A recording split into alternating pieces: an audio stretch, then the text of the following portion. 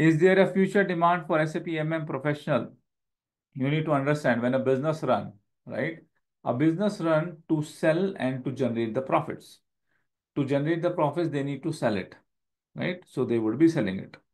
Now, it can depend, they can manufacture and sell it, or without manufacturing also they can sell it. They can buy and sell it. Even they are manufacturing and selling, still they need to do the buying. Even they are selling it, the software services, right? IT products, they are selling it, still a lot of buying is required. Okay, a lot of buying is required. The indirect buying, buying of the services, even though they are selling the financial services, they are selling the insurance plans, right?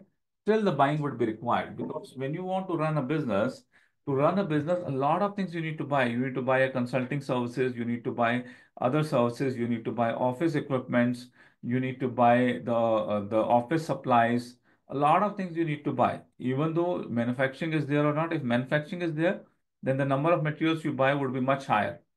But even though manufacturing is not there, you are just buying and selling it, then also the buying would be there. Even though the product itself is not there, physical product is not there, it's just you are handling into the intangible products. You are selling the insurance services, financial services, softwares, you are selling it where the physical product is not delivered, still buying would be there.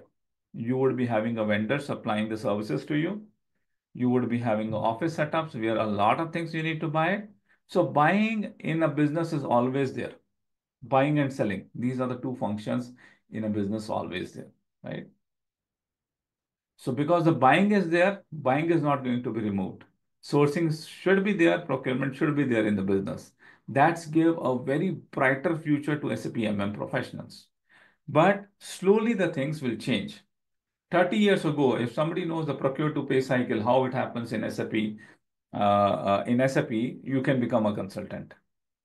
Now, a lot of people know that SAP offers a very lucrative journey. Now, the thing is, a lot of people are also jumping to learn SAP MM. And any BCom, BCA graduates also, if they want to jump into this one, the MM is very lucrative because MM, the terminologies are simple. Vendor is there, purchasing is there, purchase order is there. People are able to correlate with that terminology. So the number of people who are doing in SAP MM are also more.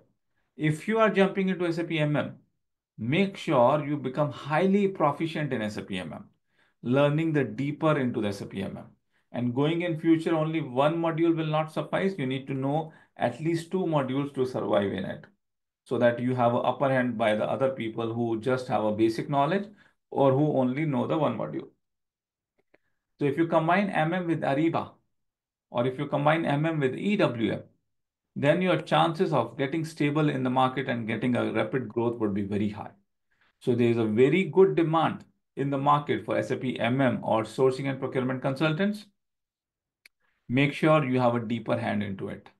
You know a lot of things which happens in SAP MM. If you know that, you would be able to, if you know that, if you are able to get the deeper hand, if you have multiple modules knowledge, there is a very good demand in market. Plus, you need to make sure you know the implementation projects. Without implementation projects, you will struggle in the market. So go through our internship program or Gurukul program to get the involved into the end-to-end implementations.